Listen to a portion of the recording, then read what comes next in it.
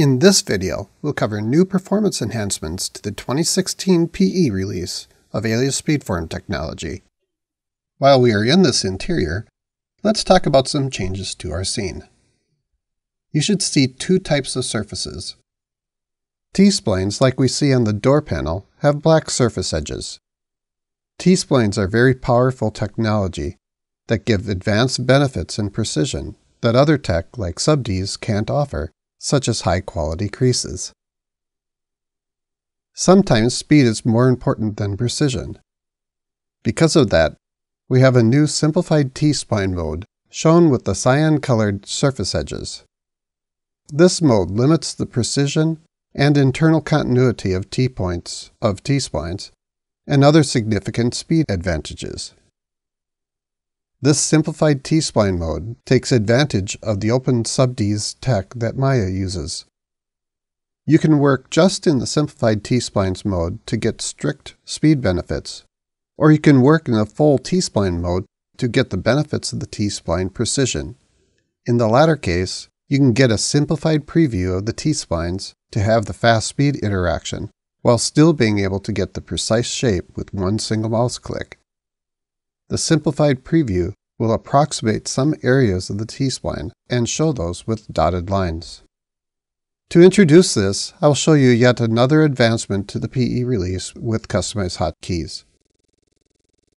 If you choose to, you can customize any of the hotkeys using this tool.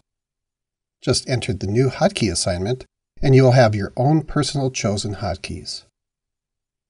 Scrolling down to the display mode, though, I want to highlight two things. For the last couple of releases, hotkey shortcuts for display mode are 1 for box, 2 for hybrid, and 3 for smooth. And secondly, we added a new simplified preview and assigned it 4. As a quick review, press 1 for box, press 2 for hybrid, press 3 for smooth, which shows the actual surfaces, and press 4 for simplified preview. For this release, we've improved overall performance. Talking about performance, I'm working on a complete stylized interior done in Speedform and half of the exterior body of the car created in Alias. I get real-time performance, even with so much data. The first thing that I want to show you is that from a user's perspective, working with Simplified T-Spline is just like working with T-Splines.